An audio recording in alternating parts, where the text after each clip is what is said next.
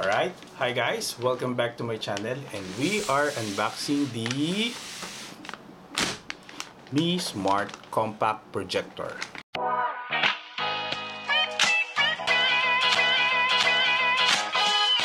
A mini high definition cinema around you.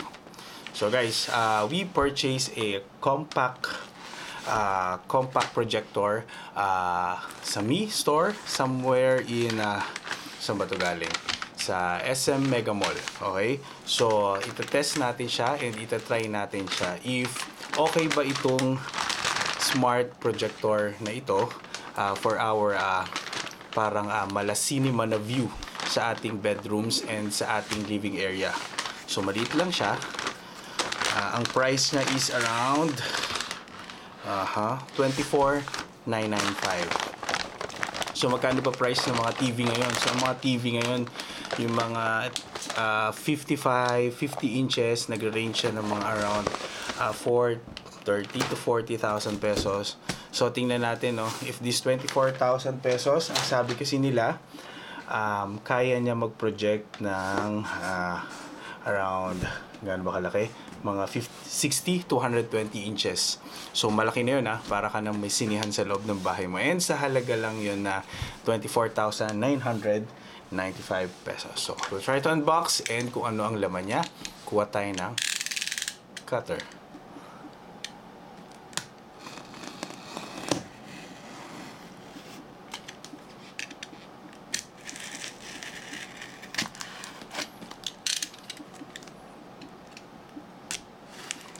Alright. So, dun sa previous video ko, yung client ko, ang ginamit namin is a short throw projector, which is malino naman at night. Maganda din yung quality niya. It's actually 4K. This one daw is 1080p lang. Pero, I think 1080p is okay naman din. Hindi siya ganun kapangit. So, malinaw pa rin yan. Alright. Buksan natin.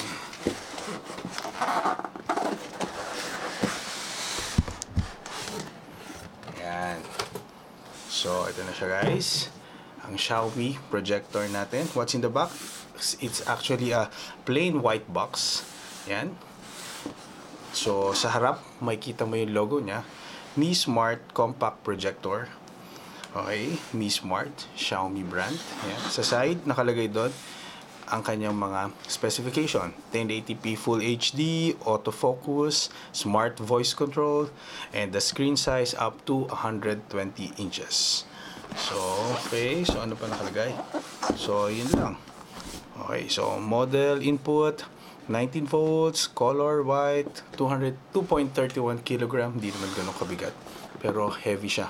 So, hindi siya yung parang plastic na ang tawag dito, pangit. So, maganda yung weight niya para sa kanyang size. So, mukha siyang matibay based on the weight. So, open up natin na.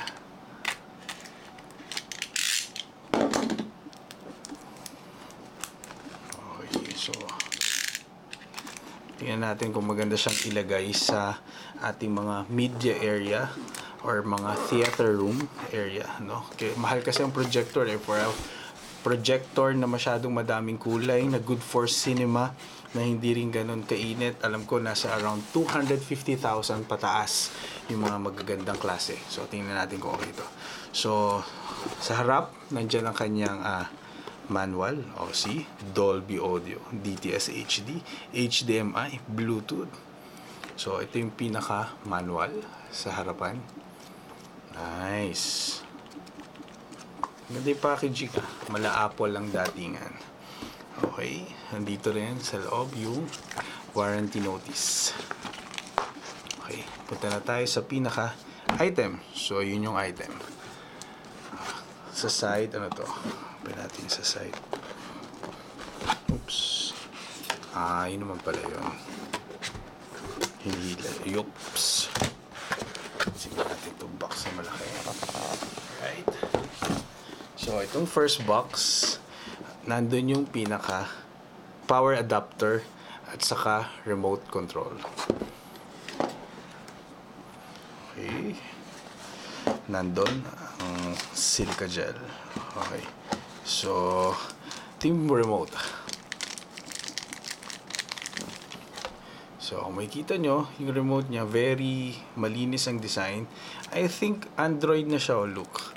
Kasi meron siyang parang icon dito ng voice command ng Google. Power button, yan. And Bluetooth connector. And dito naman ang kanyang power adapter. Okay, so input is 200, 240. So, hindi na kailangan i-convert. Direct na siya sa ating mga bahay. Diretso saksak. Boom! Bubukas na siya agad. Okay, so yun lang ang laman niya sa box. Okay, tabi muna natin ito. At punta tayo sa main item natin. So, balik tayo. So, ito siya. Hilahin natin ng marahan. Oops, hindi siya ganun kabigat. Oops, yeah.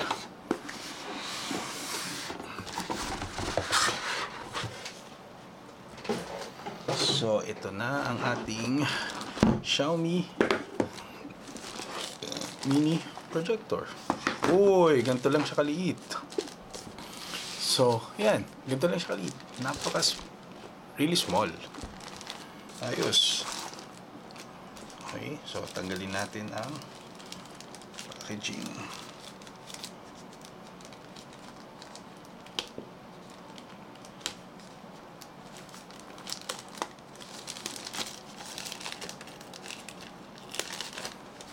Alright. Okay. So, ito na. Ang Xiaomi mini projector. So, sa ibabaw niya, nandun ang power button. Sa harap, nandun yung pinaka-lens. Ayan. Tapos, ang pinaka-face niya is parang speaker fabric. And then, makikita nyo dito sa lower part, 1080p autofocus. So, siguro pag tinapat po to sa wall, siya na bahala mag-focus. Kasi meron na akong ginamit na projector before from Xiaomi din. Maganda. Pero kailangan mo pang ayusin yung focus niya. Ikaw pa magsiset sa area kung saan mo siya gustong i-project. Meron siya ditong design ng mga bilog-bilog. This actually, I think, para sa mga vent. Dito lalabas yung init. Yan. Meron din siyang lagayan. Pwede mo i-connect sa tripod. You can actually install sa ceiling. O pwede siyang paganyan. Pwede pa ganun. Nasa sa'yo yun. Pwede mong ilapag. Ipatong lang. Sa likod naman, nandun yung DC. Nandito yung power. Headphones. Siguro mas maganda pa rin kung magko-connect ka ng ang tawag dito, speaker. So, audio out. USB 2.0, may mga movies ka, direct mo dyan. And then HDMI. Ayan. Nice. Okay. So anong susunod dyan? Ayan guys. So, ito na yun. So, testing na! Okay guys. So, what I did right now, nag-set up tayo ng tripod. So, minount natin yung projector natin. So, ngayon, ang ginagawa ng ating Xiaomi projector ay nag-update. So, ayun. So, right now, nag-update siya. Later, we'll show you the sample kung ano yung quality ng video. Right now, dito tayo ngayon sa office. So, tinitest natin kung gagana ba siya maayos. So, connected siya ngayon sa internet. 40% updating. So, balikan natin later pag updated na siya talaga. Okay guys, so ngayon tinetesting na natin siya. Projected siya 1.7 meters from the wall. Ang size ng screen niya right now is around 65 inches. So based sa experience and sa actual, I think worth it yung projector. Sobrang linaw niya, no? Comparable siya sa isang TV.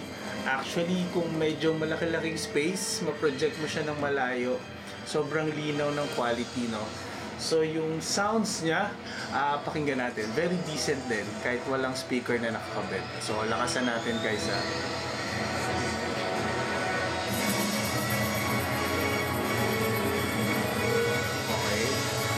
So, yung speaker na yan, guys, nanggagaling siya ngayon. So level na. So, ito yung projector na. So, project siya ngayon sa screen.